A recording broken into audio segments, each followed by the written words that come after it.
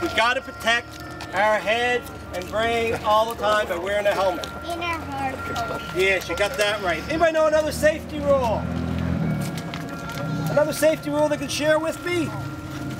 Always don't go on the same cars as the cars are. No, we talked about that one. Does anybody here got brakes on their bikes?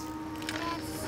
That's a good idea to have brakes to stop. My dad cut mine off, but I have tire brakes. You have tire brakes? If your brakes don't work, your feet aren't good enough to stop your bike. If your brakes aren't working, let a grown-up know or your parents know that maybe they can get them fixed for you.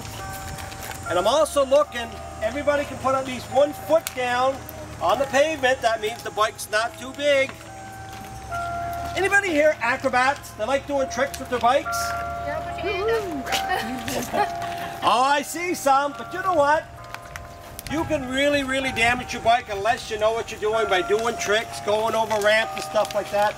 You should check with your parents before you start building a ramp, because you could get hurt. Because I see a lot of children, they jump over things, they bang into things on their bikes.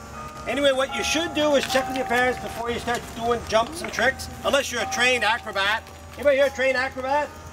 Except the guy over here? I see 3 superheroes here. Superheroes! Yeah, I see a lot of superheroes.